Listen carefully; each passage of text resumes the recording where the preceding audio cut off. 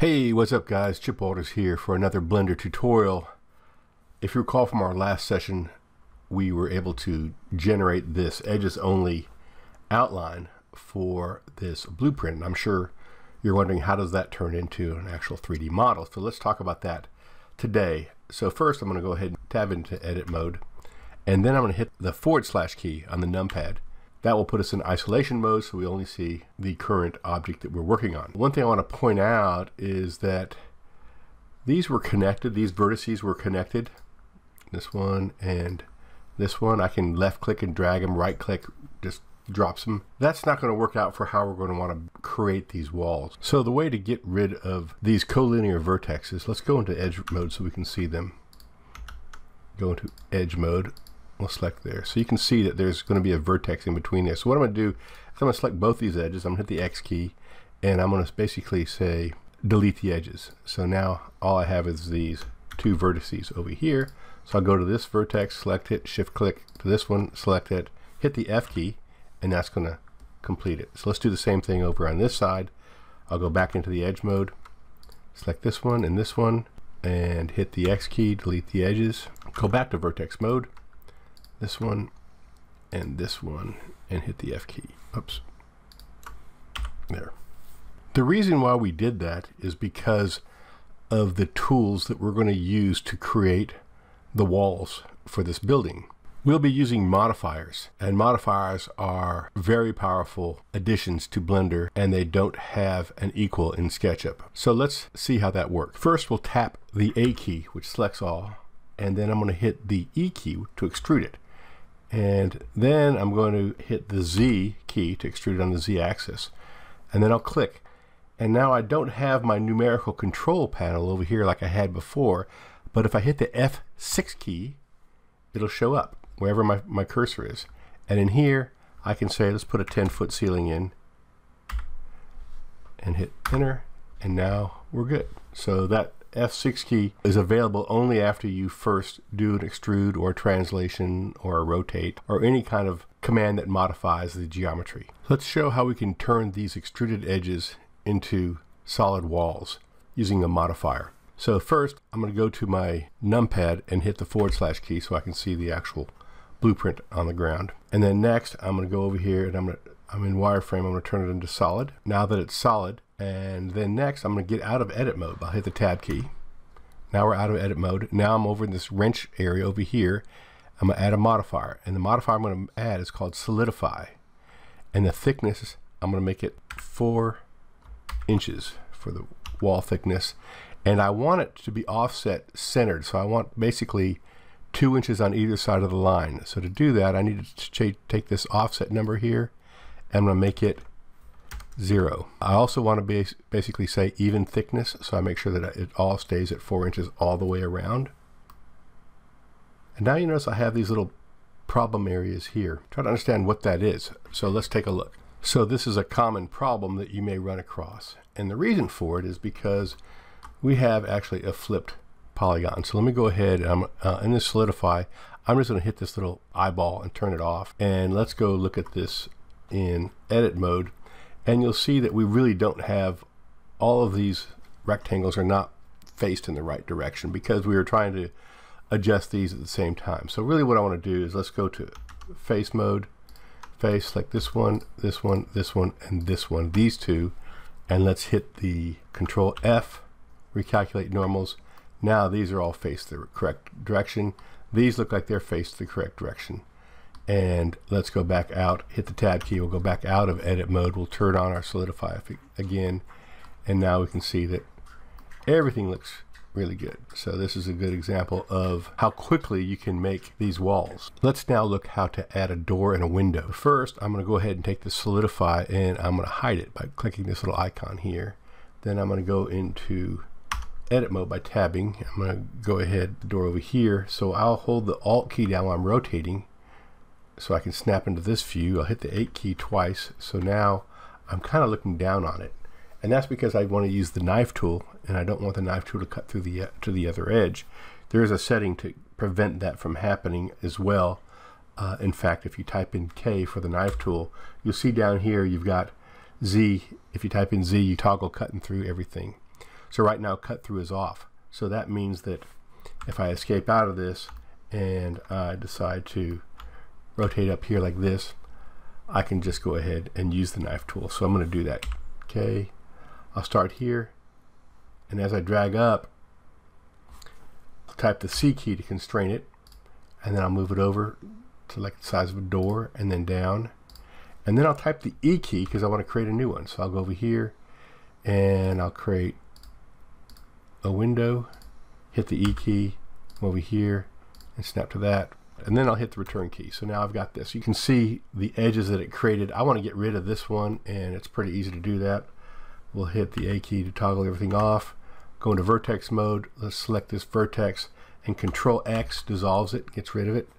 So it's the same thing as if I did X and said dissolve the vertex right there. So got rid of it. So there we have it. Now if I want to get rid of the faces, then I'll go Ctrl+Tab and select the face one here and a face here, and I'll hit the X key and delete the faces. And now I'm going to go back out, hit the Tab key, turn on my Solidify, and you see we have a door and a window in this area. Now that's kind of the difficult way to do it. It's a little bit more difficult to actually get things accurate because the knife key doesn't have dimensions associated with it. So let's take a look and see how we can do this in a different way. Now we're back in the object mode, and I'm going to zoom in on this particular door right here that I want to add. I'm going to right click to put my 3D cursor somewhere in the middle of this door right above it, something like this.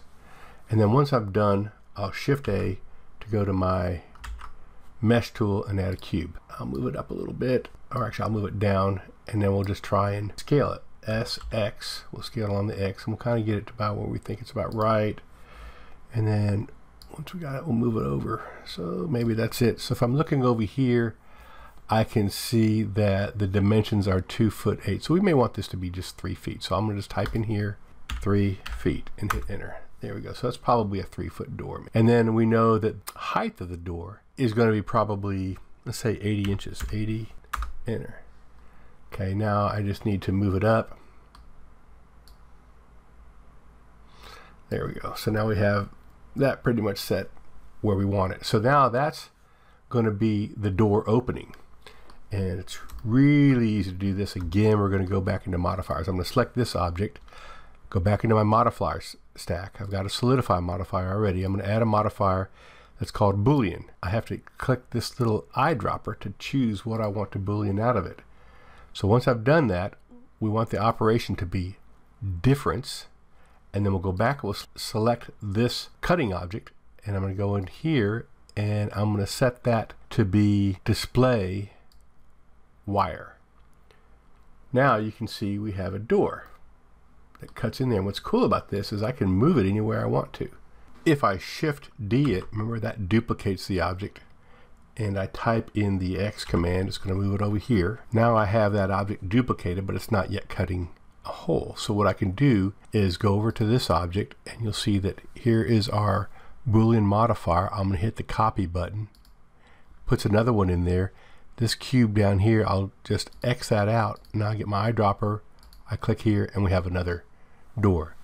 So that's pretty cool. So now let's make the floor. One thing I need to talk about before we get started is I'm going to tab into the edit mode here on this object, and you can see the orange line across the top here represents the edge. If I click this little icon, I enable this one on the right.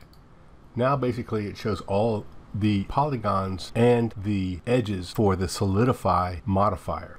So now that we're in edit mode, let's turn off that. And then let's turn off the next icon, which is display the modifier in edit mode. And now we're back to our extruded edges model. And what I want to do is I want to create the floor. And to do that, let's tab A so that we select everything, hit the / in the num keypad to hide the background or the floor plan, hit A again to deselect everything, Ctrl+Tab to go into edge mode. So what we did is we clicked an edge with the Alt key down, and that selects the whole loop. Once we've selected the whole loop, we're going to hit the P key, and what the P key is going to do is going to take that selection and make a new object.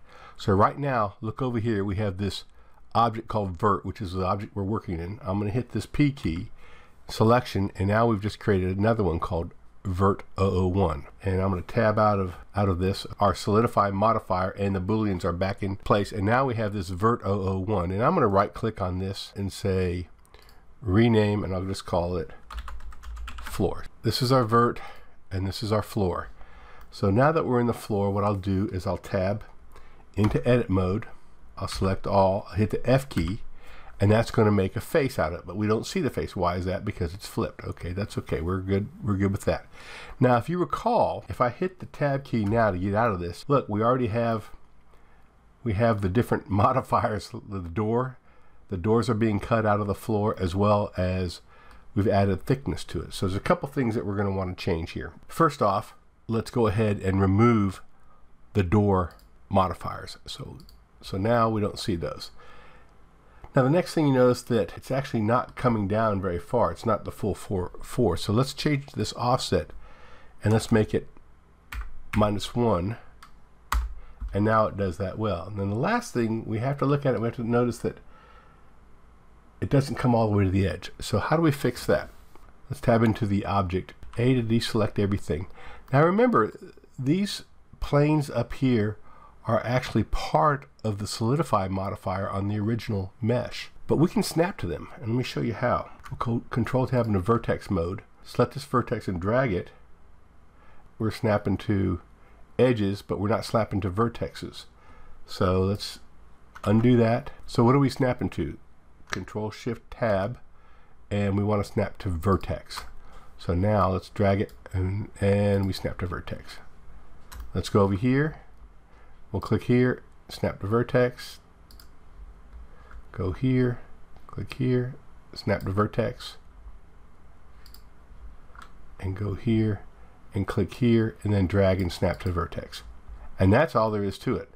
Hit the tab key to exit out, and now we have our floor that's perfect. Lastly, we want to apply the modifiers so we can make a mesh.